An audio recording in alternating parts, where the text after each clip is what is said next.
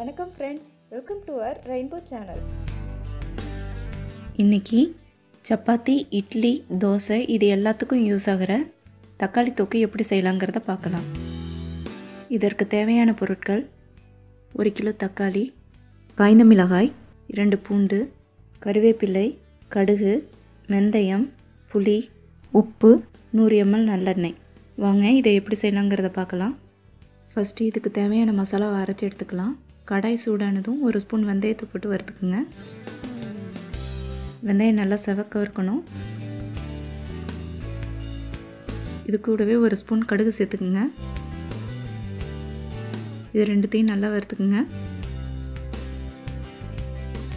இது நல்லா செவந்த பிறகு ஒரு 10 நிமிஷம் ஆற விடுங்க. ஆற விட்டுட்டு ஒரு ஜாரில் போட்டுக்குங்க. இது கூடவே காஞ்ச மிளகாயும் சேர்த்துக்குங்க. நல்ல காரமான மிளகாயாக இருந்தால் 1 கிலோ தக்காளிக்கு 15 காஞ்ச மிளகாய் போதும். இதை நல்லா அரைச்சி எடுத்துக்கலாம். பாருங்கள், இந்த அளவுக்கு நல்லா பவுடராக அரைச்சிக்கங்க. இப்போ கடாயை சூடுபடுத்திக்கலாம். கடாய் சூடானதும் கொஞ்சமாக நல்லெண்ணெய் விட்டுக்குங்க. நல்லெண்ணெய் சூடானதும் 1 கிலோ தக்காளியை நல்லா கழுவிட்டு சின்ன சின்னதாக கட் பண்ணி வச்சுருக்கேன். இதை இது கூட சேர்த்துக்கலாம்.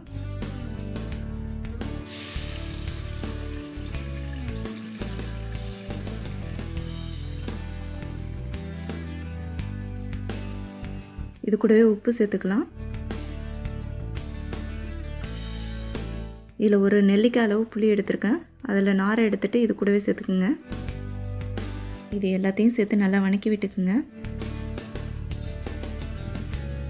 இதை ஒரு 15 நிமிஷத்துக்கு மூடி போட்டு வேக விடலாம். அடுப்பை மீடியம் ஃப்ளேம்லேயே வச்சுக்கோங்க.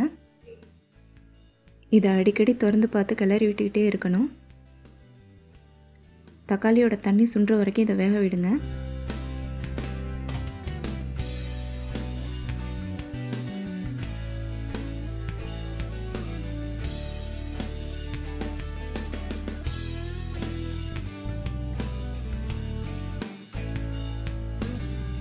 பாருங்கள், நல்லா தண்ணி சுண்டி வந்துருச்சு.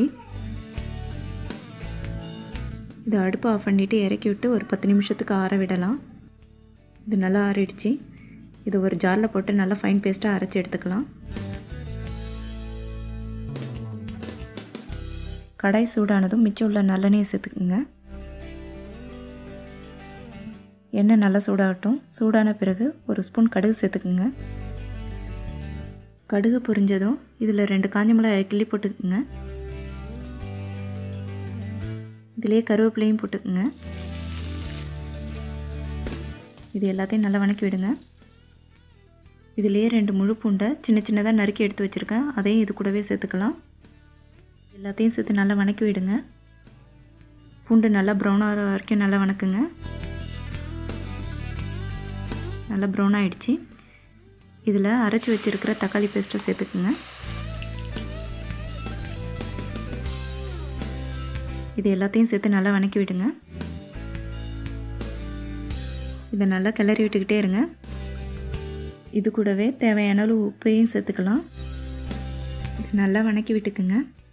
இதில் நீங்கள் நிறைய நல்லெண்ணெய் சேர்த்துருக்கிறதுனால இது ரொம்ப நாளைக்கு கெடாது.